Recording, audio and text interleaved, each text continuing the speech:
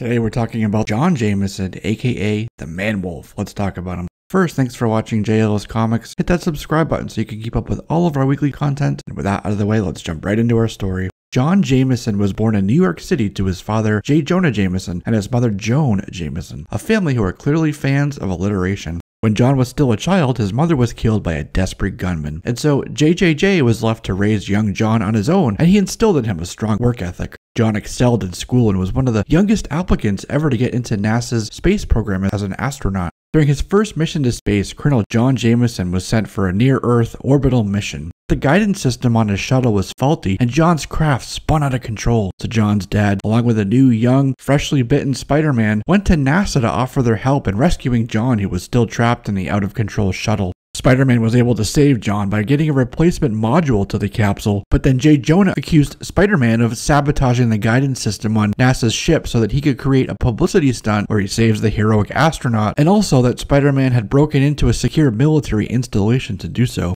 It was a lie, of course, but Spider-Man became an outlaw due to that lie. Out in space during another mission, John contracted a mysterious virus, and when he got back to Earth, he found the space virus gave him immense strength. NASA scientists put him in a containment suit to monitor and, well, contain him. And later, with Spider-Man trying to stop a bank robbery everyone thought he was in on, Jonah convinced his super strength, suit-wearing son to go after Spider-Man, and he went, but Spider-Man defeated John.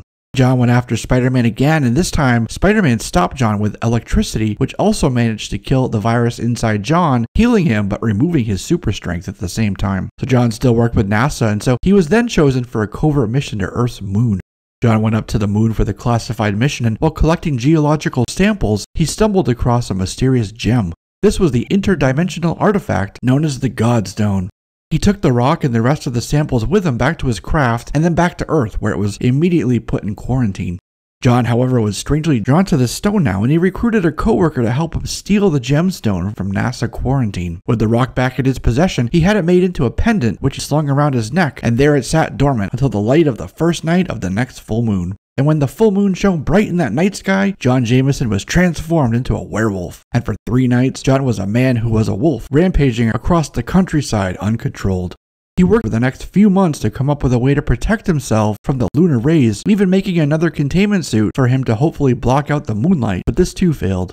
In John's 5th month of transforming into a man-wolf, he found himself in New York City and hunting down his own father, Jonah Jameson.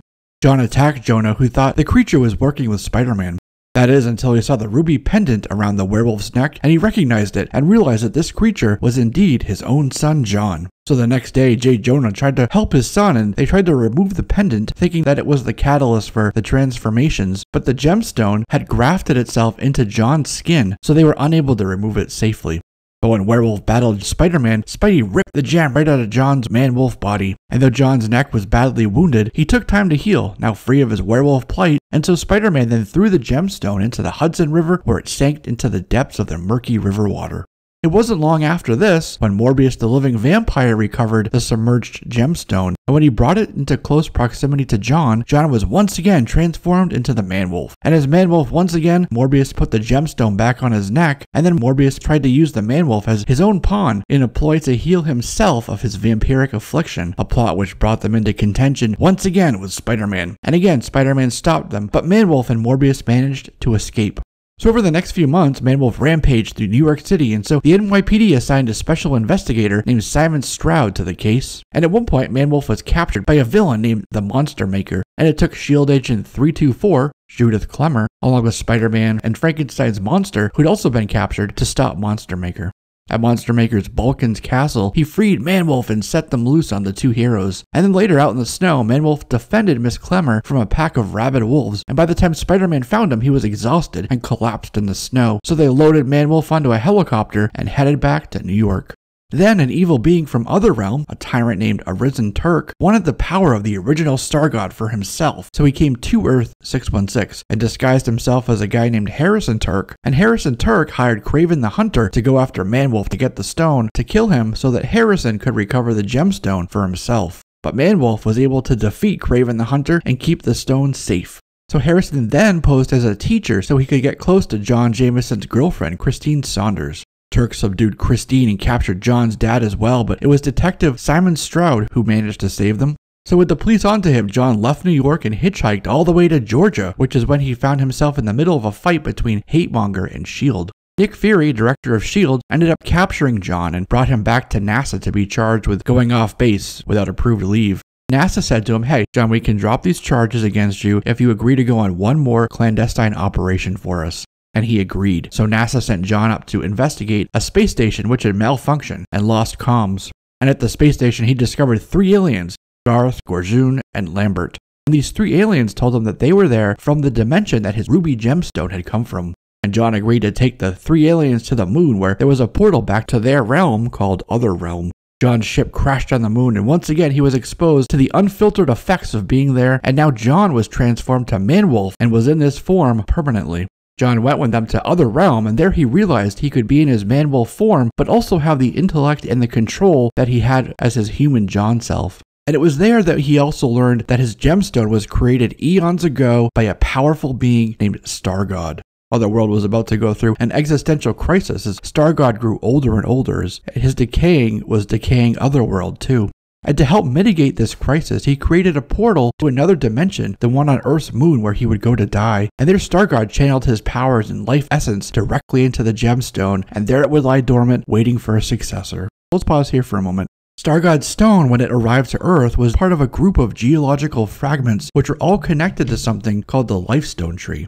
The Lifestone Tree, and later the Tree of Shadows, was a joint effort of a collective of alien races like the Kree, Shi'ar, Skrulls, and the Badoon to protect themselves from other threats. It was through this association that the Fraternity of Raptors was established, which is where Darkheart gets his powers, along with the establishment of the first iteration of the Guardians of the Galaxy. This Lifestone Tree was also connected to Ulysses and Elsa Bloodstone's Bloodstone Gem, Thunderbolt Carlos Sophin, aka Moonstone's Moonstone, Basilisk and its Alpha Stone, Sphinx and the Ka Stone, Blue Diamond's Blue Diamond, and even Dr. Spectrum and the Squadron Sinister's Power Prism.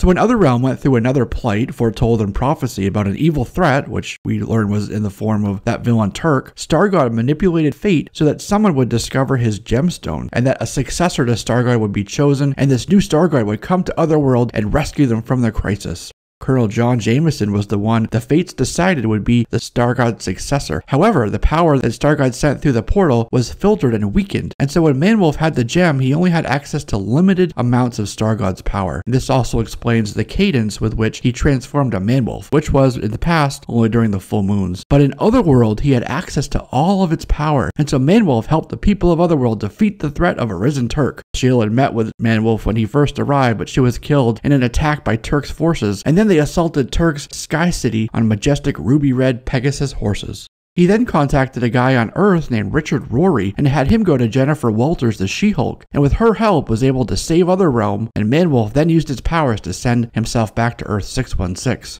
And now back on Earth, Man-Wolf was again relegated to using just a portion of his stone's powers. And once again, he was forced to only transform during a full moon, a transformation, mind you, that he had no control over. The stone had re-embedded itself in his skin, and now it was infecting his body, and it was poisoning him.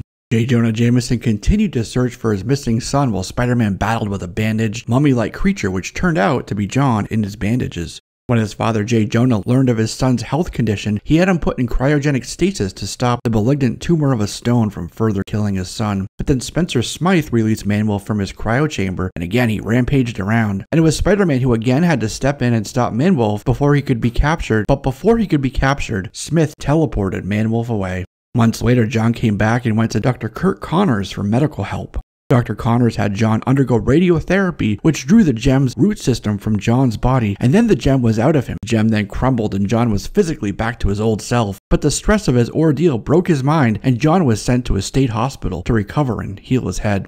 John wasn't free of his affliction though, because there were still roots of the ruby gemstone which remained inside his body and continued to affect him, and those roots continued to be affected by the moon, and he would even still transform to Man-Wolf at random times. John would then become a pilot for Captain America's Quinjet, and he was now using the call sign Skywolf. And while on this assignment, the evil Dr. Druid teamed up with Dr. Nightshade for a plot to turn people into werewolves.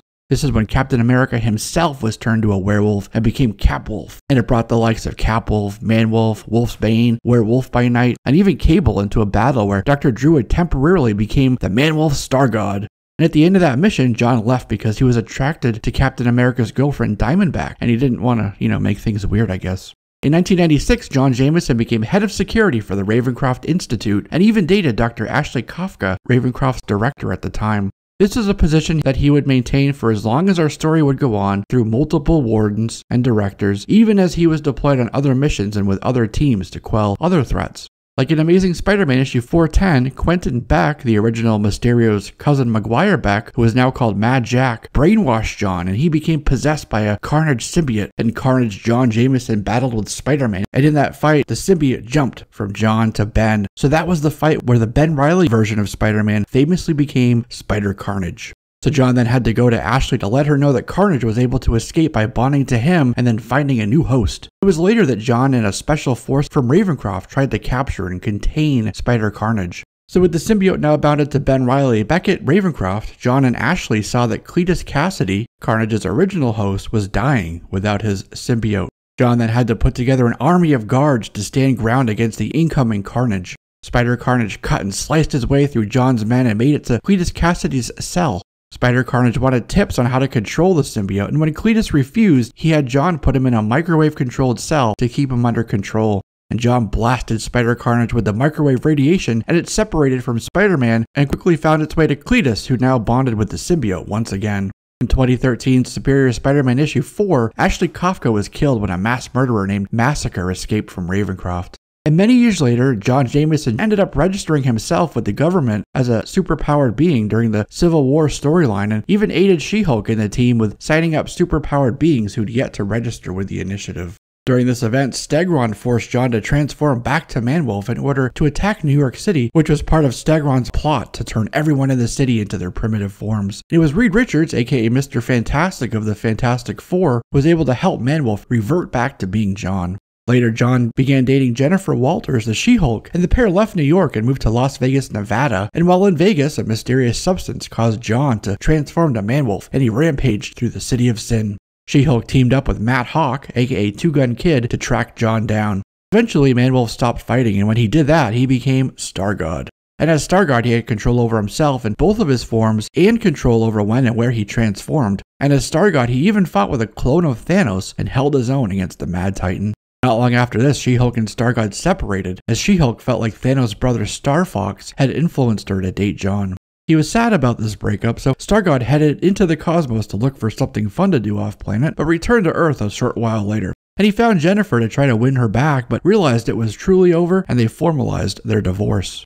Nova, the villain Sphinx, who wielded the power of the Cause-Stone, actually two of them, who were arguing with each other, forced those connected to the Lifestone tree to come to them and fight. So Man-Wolf was forced to fight with the Atlantean hero Namorita, and their chosen battleground was the floating fortress of Arisen Turk in Otherrealm. Later, back in New York City, when J. Jonah was now the mayor, John met with his mayor dad, who had a key ceremony planned for him before his next official space mission. John still had his eye on the skies after his divorce, but Steve Rogers showed up at the mayor's office and was there to request Spider-Man be given the keys to the city after he saved Manhattan from a Doc Ock attack, which really ground JJJ's gears. At the launch site for John's space mission, Smythe, Spy-Girl, and Scorpion attacked and held John ransom until he could be saved. He did, though, end up in space on a space station, but while there, the other astronauts were being mind-controlled by Dr. Octopus, who wanted to control the space station for himself. Spider-Man and Human Torch got him and the innocent astronauts and scientists off the space station before it crashed safely into the ocean. In Deadpool's issue 45, Spider-Man said that a meteor crashed on the moon and the debris sent the second Godstone to Earth, where it landed in Brooklyn and infected hundreds of people there, turning them into an army of Man-Wolves who then attacked a SHIELD helicarrier. Adsit fired a UV ray blast at the lycanthropic army, and they all reverted to their human forms, so crisis averted. John continued working for the US government, working on technology to defeat Clintar's symbiotes. So in 2017, when a special agent named Claire Dixon put together an anti-Carnage task force, John was naturally chosen for the small strike team. John's the one who was developing sonic weaponry which affected the symbiotes, and he also discovered that though he no longer had the Godstone embedded in his body, the roots were definitely still affecting him, so he was still at risk of reverting to a feral man-wolf state at any time. And then the cult kidnapped John and he went missing. So a Web of Venom Cult of Carnage book, Misty Knight of the FBI's Aberrant Crimes Division went looking for him and found John nude and shaking with fear under the rubble of the town of Doverton, Colorado, which was the same town that Carnage had invaded and converted all the residents to Clintar symbiotes in order to build a temple for the cult of Null, the god of the symbiotes. In fact, when Misty got there, all John could say was, "God is coming," over and over again. Eric Morrell, sheriff of Doverton, was captured by the cult and was going to be killed, so John transformed to Manwolf to save him. And when he did, a symbiote bonded to Manwolf, and now Manwolf was a carnageized Manwolf.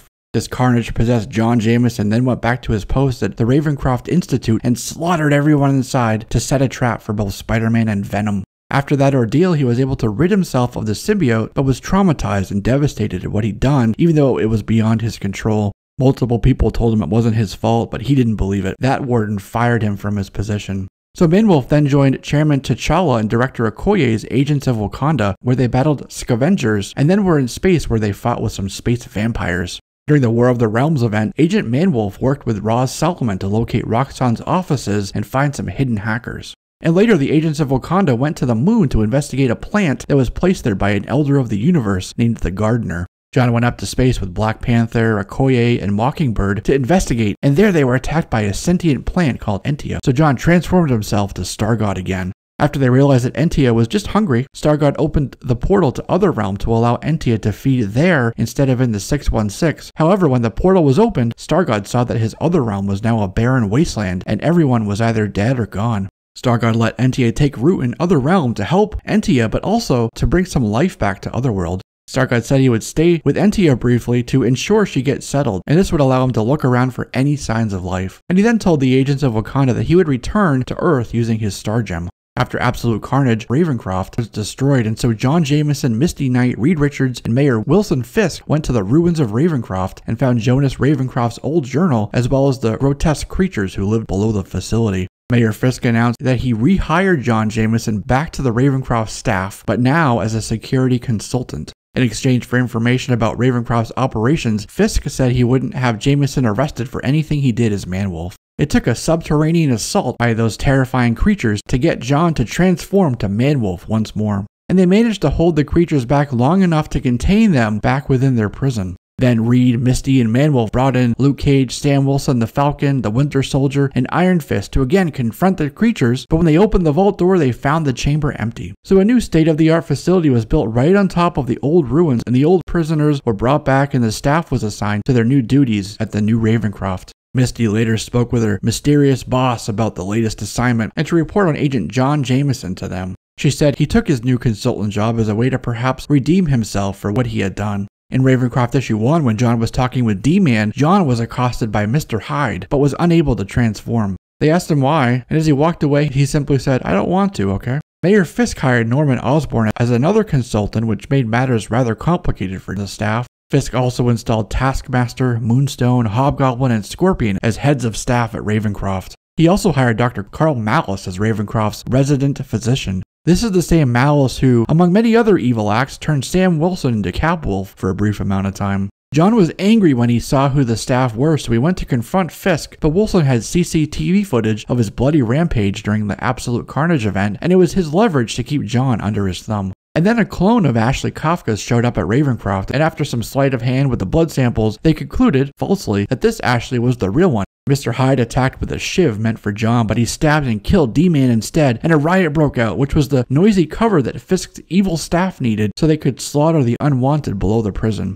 The unwanted creatures captured John and strung him up and tried to force him to change or give the location of Jonas Ravencroft's journal. And while he was strung up next to John, Norman berated and insulted John for not being able to turn, and then he spit on John's face, which was the final straw. The final insult to get him to transform to Manwolf once more. So John rampaged again, saving his friends, and got Fisk and the crew out of the attack. And as a result of that, Fisk installed John as Ravencroft's new warden. In Planet of the Symbiotes, John was still at the Ravencroft Institute, where the staff referred to him now as the Were-Warden. He was there when Null, the god of symbiotes, attacked Ravencroft, killed the guards, and turned the corpse of Cortland Cassidy into the symbiote host for Plague. So John transformed to Manwolf and confronted the symbiote, saying, "You into getting your throats ripped out by a space werewolf?" Misty then showed up and Superman punched Plague right in the face, but the chemicals Plague was emitting caused Man-Wolf, Misty, and the rest of the guards to collapse to the ground, choking, which allowed the symbiotes to escape. Despite that, that's where Man-Wolf remains, heading up the Ravencroft Institute as we move into the comic book future. And that's a wrap on this one, my friends. Thanks for watching, and don't forget to subscribe, and you'll be one of the first to know when I upload videos just like this every week. I'm Jesse, this is JLS Comics, and I'll see you soon.